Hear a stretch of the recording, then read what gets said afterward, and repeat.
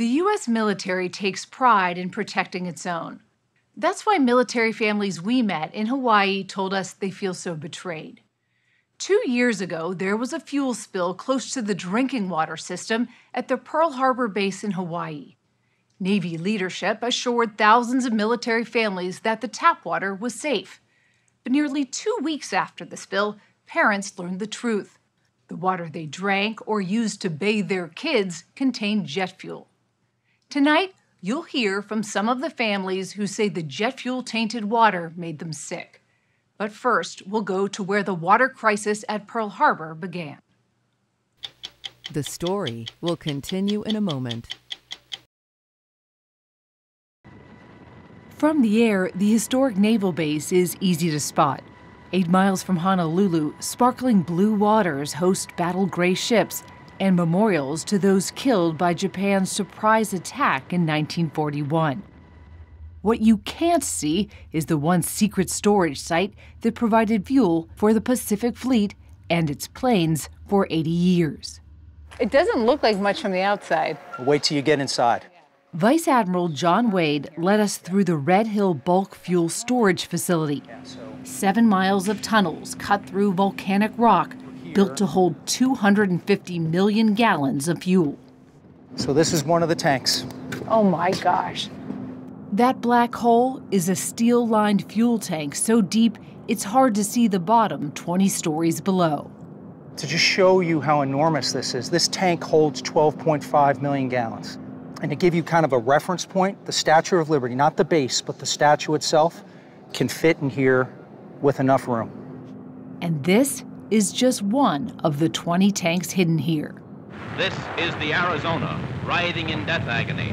When the Japanese bombed Pearl Harbor, construction was already underway to protect the Navy's fuel reserves from an aerial attack. The decision was made to embark on a Herculean task to build a bulk storage fuel facility inside a mountain in secrecy. And how long did that take to do? It was a little less than 3 years. At its peak, there are about 4,000 men working here.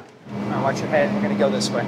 But this testament to American resolve became a monumental liability after this. That's jet fuel spraying from a cracked pipe. The video was recorded by a worker inside Red Hill on November 20th of 2021. The fuel, 20,000 gallons of it, was trapped in a plastic pipe. The weight caused the pipe to sag. This trolley hit it, and jet fuel spewed for 21 hours, close to the well that supplied drinking water for 93,000 people on and around the base at Pearl Harbor. According to Navy investigators, the workers who responded didn't have the right tools to contain the spill. They also assumed there was no danger to the drinking water. They were wrong. At least 5,000 gallons of jet fuel drained into the tunnel floor and into the Navy water system. The next day, the Navy issued a press release about the incident and told the 8,400 families living in military housing the water remained safe to drink, even though the Navy had not tested the water yet. A week later, residents began to notice a problem.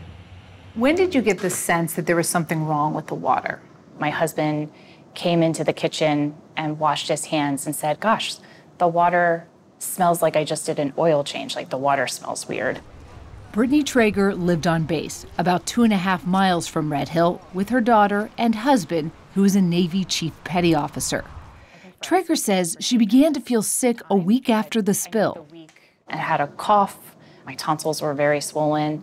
I remember a very distinct moment where I was walking to the car and I had vertigo so bad that I had to hold on to the car. The smell was that overwhelming? Mm-hmm.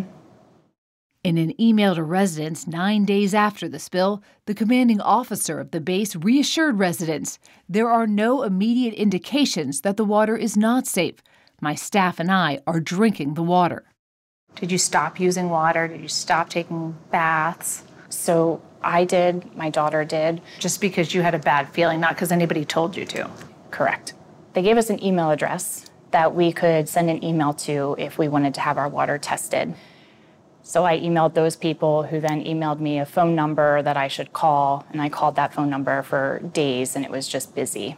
They were overwhelmed. and inundated with reports.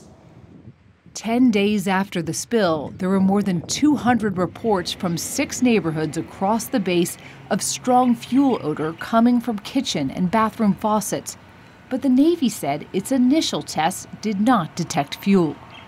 It defied logic, even though there was a leak, and even though our water smelled like jet fuel, and even though there was sheen on it, they continued to say, the tests are coming back negative. After 12 days and 4 statements assuring residents the water was not contaminated with fuel, the Navy reversed course. On December 2, 2021, it announced more comprehensive tests conducted by the Navy had detected jet fuel in the water.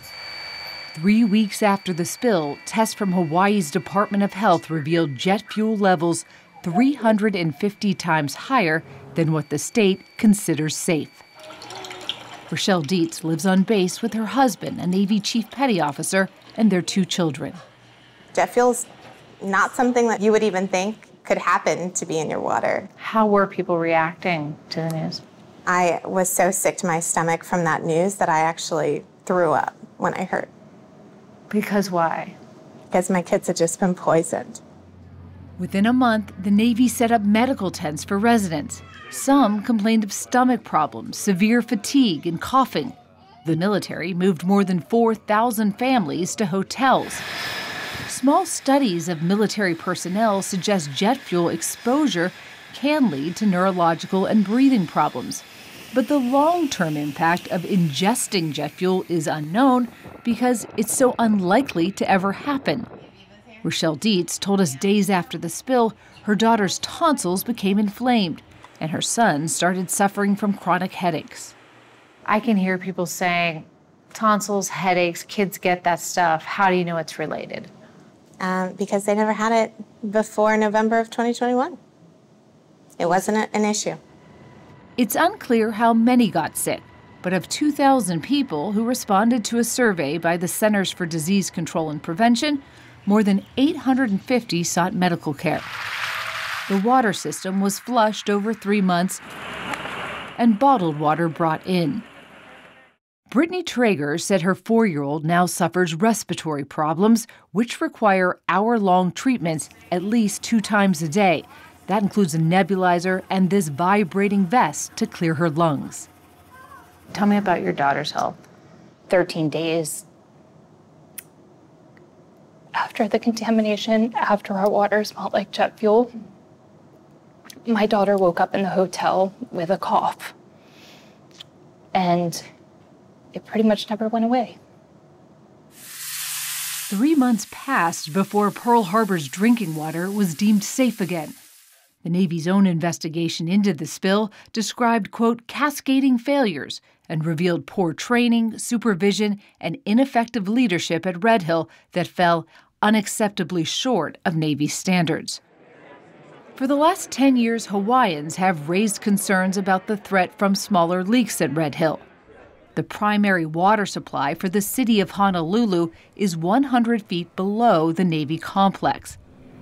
In March of 2022, the Secretary of Defense ordered Red Hill permanently closed. Vice Admiral John Wade was brought in to get the 104 million gallons of fuel out of the tanks and move it safely to sites around the Pacific. We've got to defuel. That's the imminent threat. There's ongoing and will be continued long-term environmental remediation to restore the aquifer, the land and surrounding area, and then there's also a medical component for those that have been impacted. You view now this thing that was a lifeline for the fleet is a threat. That's right. That's right. In 6 months, Wade's team in Hawaii successfully removed almost all of the fuel. But it took 2 years before the Navy issued disciplinary letters to 14 officers involved in the spill response, including 5 admirals. Was anyone fired because of this? At the time that the accountability came through, we had officers that had already retired, and so they had already separated from service. Meredith Berger is an assistant secretary of the Navy. We met her at the Pentagon in November. She told us the Navy has been accountable. We're talking about 20,000 gallons of fuel leak. 90,000 people had their water contaminated. It looks like people retired or were reassigned and no one was fired. How is that accountability? It's accountability within the system that we have established, and we have heard that this was too long and that maybe it didn't go far enough. 2,000 military families agree the Navy didn't go far enough and are suing the government.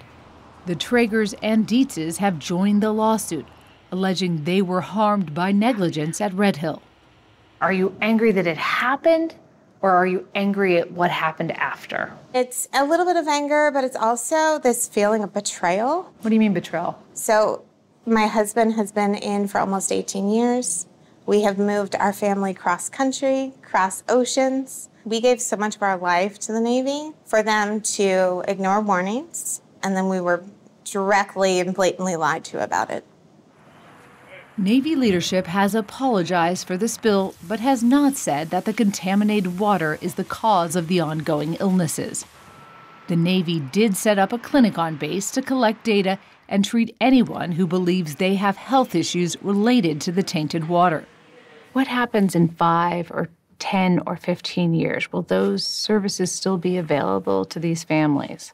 So that is part of why we are making sure that we're collecting that information to inform future actions and what the requirements are for those types of needs and care. That doesn't sound like a guarantee of care in the future. And I want to be careful because I don't do the healthcare part of things, and so I don't want to speak outside of where I have any authority or decision. So we followed up with the Defense Department, which told us it's reviewing the question of long-term health care for military families, including more than 3,100 children. 2 years after the spill, some residents have reported water with a smell or sheen. The Navy is conducting daily tests at Pearl Harbor and says it is confident there is no fuel in the tap water. Rochelle Dietz is still using bottled water. The lawsuit she joined with Brittany Traeger and the other military families is scheduled to go to trial tomorrow. What is the remedy that you want? In our family, it's restoring my faith in our nation. That's a big thing to say. There's a body of government that failed. They contaminated our water, they lied to us, they did not protect us, and they did not intervene. And accountability looks like a lifelong care plan for me, my family, and the people affected. And that will restore my faith in my nation. Does Red Hill still pose a threat to Honolulu? This facility was a disaster waiting to happen. At 60minutesovertime.com.